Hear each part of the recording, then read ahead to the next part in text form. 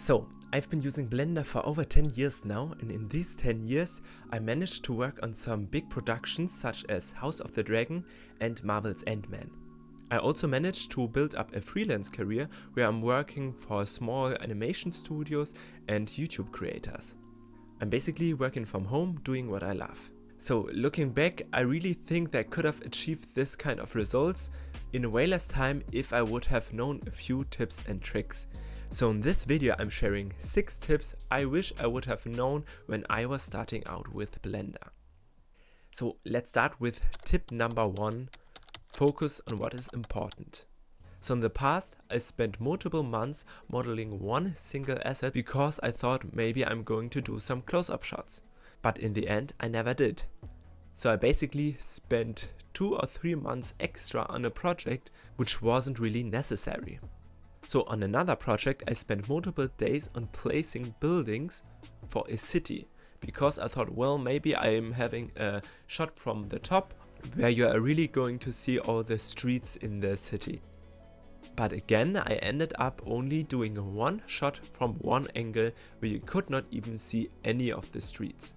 So my advice is to really learn in the beginning of a project to think about what you want to achieve with this project. Really think about what angles you want to show. If you're doing like a full environment scene, maybe block out your scene and choose some camera angles, and then only worry about these camera angles and these distances from the camera. Because then you don't need to spend a lot of time modeling all these kinds of details that are never seen in the camera. So that is what I'm trying to do nowadays, is at the start of a project really think about what do I want to do with this shot, what do I want to do with this project, and really to be realistic. Because you can always say, well, close-up shots are nice, so I'm modeling for close-up shots. But are you really gonna use these close-up shots? So be realistic, and you can always add more details and spend more work on it. But if you're spending months on a project from the beginning and then you're not even gonna use it, then that is wasted time. Tip number 2, explore other software. And wait, before you close this video, let me explain. Blender has only become prominent in the last few years. Most big studios still rely on programs such as Maya or Houdini and will likely continue to do so for the foreseeable future.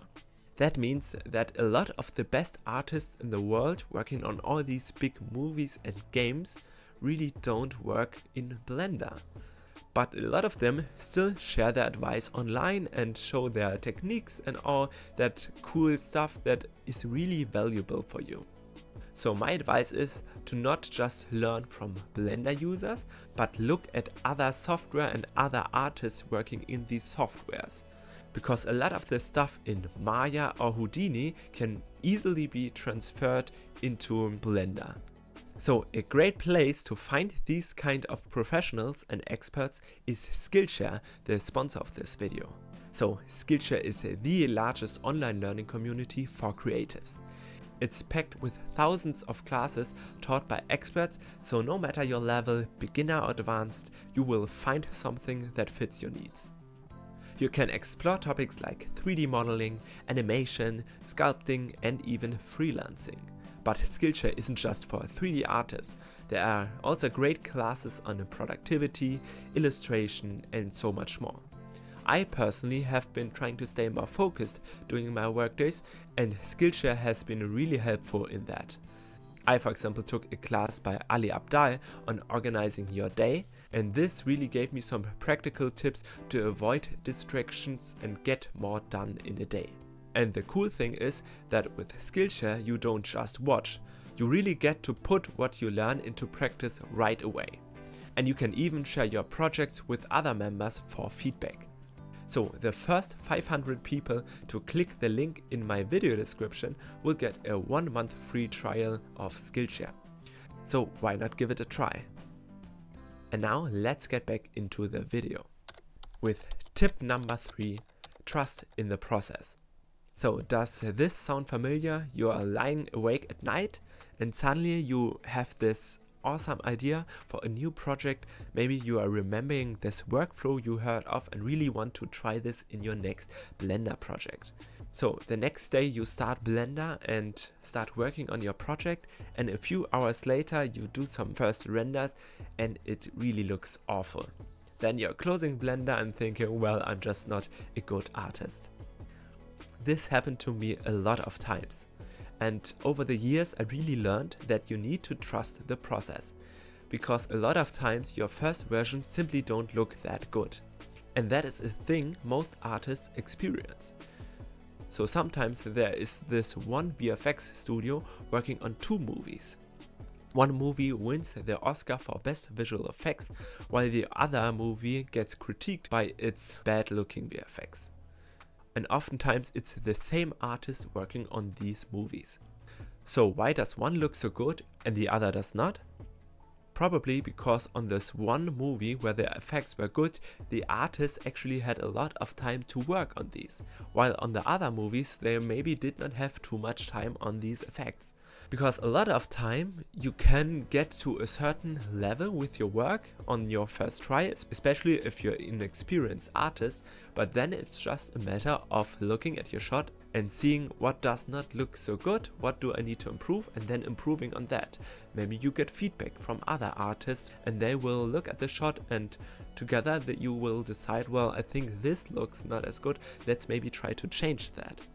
So you need to trust in the process, and you need to trust that you will be able to get to a level where you are actually going to be happy with the result, not just quit in the very beginning because it does not look so good. Tip number 4, don't be a perfectionist. So probably the one trait that held me back for many years was being a perfectionist. As I already said in the beginning, I oftentimes spent a lot of time on a project which I could have finished in way less time, only to be disappointed at the end just because I had some unrealistic expectations. Sometimes I spent even more time on it, trying to fix it, trying to improve it, and weeks later I still wasn't happy with it, or sometimes I just not finished the project. And I think that a lot of beginners actually struggle with finishing their projects at all, because maybe they are not happy, or maybe they are just spending too much time on stuff that isn't really important. So if that's you, then maybe I have the tip that will help you. Try to give yourself a time limit. Try to give yourself a limit in which you want to finish the project. So I would recommend to really start with a short amount of time. So if you're usually spending weeks or maybe even months on a project, try to finish a project in one day. And of course, this project will not look as good as with many months in the end, but at least you're going to finish it. And you're going to have to cut corners to achieve this. You're going to spend your time only on the things that really matter. And if you have done a few projects, then maybe you're going to increase the time to 3 days or maybe to a week. But this really teaches you to spend your time efficiently and to also finish your projects. Tip number 5, invest in your growth. So I'm a firm believer that you can learn most things in Blender with just free tutorials. But sometimes I really think it can be helpful to spend a bit of money on some paid content and courses. Because I learned that these paid courses are oftentimes a lot more high quality than like the usual free content. That does not mean that there are these free awesome tutorials online that really help you level up your skills, but a lot of these awesome tutorials from experienced artists are paid courses. So if you really want to achieve your goals quickly, then spending some money on some paid courses or some paid memberships to Patreon really can help you level up your skills. Mentioning Patreon, if you want to support my work, maybe you want to download my project files or you want to get access to my add-ons and Gumroad products, then consider supporting me on Patreon. Tip number 6, get excited. So over the years, I did not just learn Blender, but many other programs such as Maya, Substance Painter, Photoshop and Nuke. And other softwares like Houdini I tried to learn, but I did not really end up sticking to it for long enough. And the reason for that is that I just thought, well, it's nice to know Houdini, and I know a lot of studios require that you know Houdini, but I'm not really excited about it. I just thought, well, it's nice, but that's it. And I learned that for most things, this isn't really enough, because this maybe keeps you at it for 1 or 2 days, but not for a long period of time, which usually is required to learn a software. So what actually kept me sticking with learning Blender all these years, or learning Photoshop or Nuke, is to get excited. And in Blender, for example, it was that I really got excited to create Star Wars content, to create Star Wars animations, or maybe even a Star Wars short movie. And this kept me up at night, really researching some cool techniques and some cool tutorials on how I can achieve this. And this also meant that I did not spend too much time on watching all kinds of tutorials, but actually spent some time creating this in Blender and trying my luck. And then when I hit some problems, I then watched some more tutorials on that, but then jumped straight back into Blender.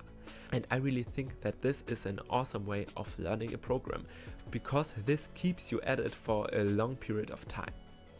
So of course you can't just be passionate about something, but I think that a lot of programs have this 1 or 2 areas you can really get excited for.